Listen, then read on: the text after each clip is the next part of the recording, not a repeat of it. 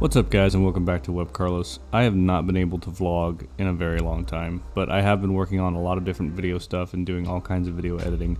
And what I've got for you today is one of my larger projects that I've been working on with a local musician. We went to a theater, we shot everything with practice tracks, and he has recently sent me the actual audio tracks that he wants to be in the footage. So today I'm going to be showing you how I'm going to sync those up.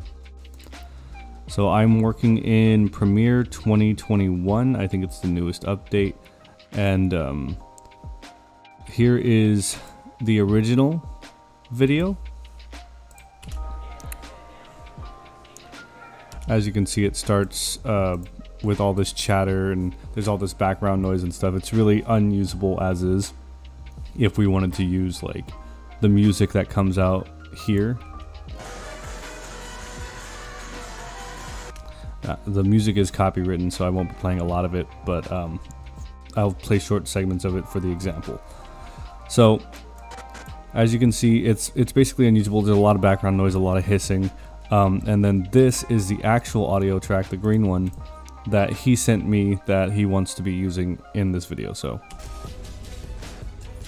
a lot clearer, way clearer. So because these were shot in 2 separate days, obviously they're not already synced up, and I just have to do that. Normally I would just kind of look at where, because I know the song, so I would look at, okay, here's this little bump in the audio, here's that bump in the audio.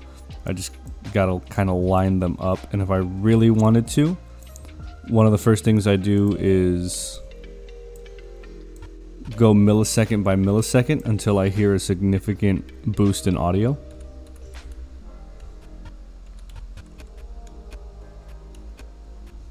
So I would use that as like my key mark. Control K to cut, mute, unmute, and then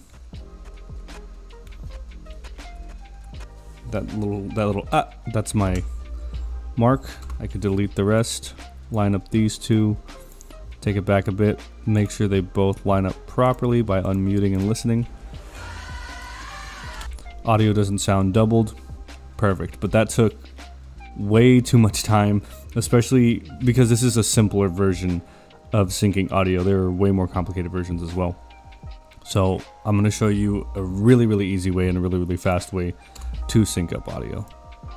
Okay, so I've reset my tracks. Obviously, again, we know where to cut it in order to make it sync up, but if this was a more complicated project, or there was way more footage beforehand, or even if like I couldn't tell by the audio forms where they should sync up, Premiere Pro can do it.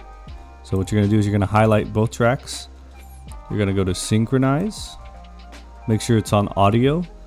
Track channel doesn't really matter as long as you don't touch it. It's going to go based off of the things you highlight, so just make sure if you highlight them, don't touch track audio, just make sure it's on audio. Hit OK. Premiere's going to do its thing. It might take 1 or 2 seconds. And then this is Premiere's best guess at where the audio syncs up. So we're just going to keep both of them unmuted. We're going to go back a little bit and we're going to see if our audio is doubled. Nope, that sounds perfect to me, and everything syncs up pretty well from there. If it was slightly off, like let's say 1 or 2 ticks, 1 or 2 seconds, let's say like right there, you should be able to hear the difference. So I've off put it by a couple of seconds. Now listen. You see how it sounds kind of doubled. If you're not used to hearing it, you might not pick it up right away, but it's there. Let me go back just a little bit further. That you would obviously hear if it was completely doubled over like that, but also you can hear very subtly where it is. It's just, it basically sounds like a harmony, where one person sings and the other person sings at a lower octave. It kind of sounds like that when it's doubled. So this is a bad example of that, but that's how you sync audio quickly in Premiere.